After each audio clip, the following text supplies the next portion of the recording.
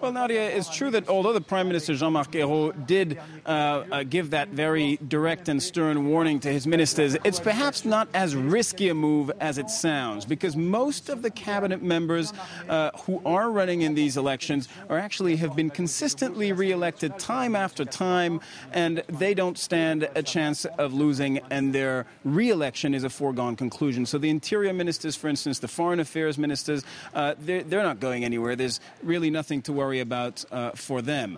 Some of the ministers now, knowing that there was a risk that they might not be able to stay in cabinet if they weren't re-elected, chose not to run in these elections at all. And finally, we have about a handful of ministers, but not the biggest names in the cabinet by any stretch of the imagination, who are indeed facing a difficult re-election.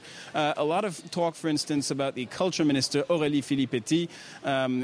The polls are predicting a very narrow victory in her constituency. So it is possible tonight that if there is bad news for her or after the second round next week, that she might not make the cut in the next cabinet.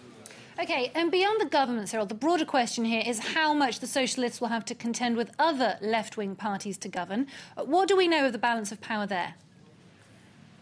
That's really what's at stake here in this election, Nadia. The Socialists and the President in particular, François Hollande, will know after this evening and definitively after the second round of the election next week just how much freedom he has, how much margin for maneuver he will have over the course of his term to carry out his political platform and implement his laws. Of course, what the Socialists are hoping for, best case scenario for them, is that they could win an absolute majority. That's to say, have 289 seats at least in this 577-seat National Assembly.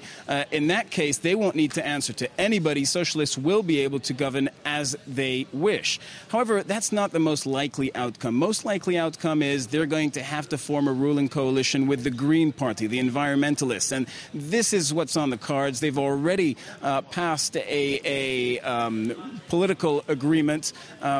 This, however, wouldn't be too serious for the Socialists, too much cause for concern. They've seen this coming. They already have a political agreement, and they're prepared for this. What they're afraid of, on the other hand, is if they have to rule with the far left wing in Parliament, and then they would have to discuss every single little law before passing it.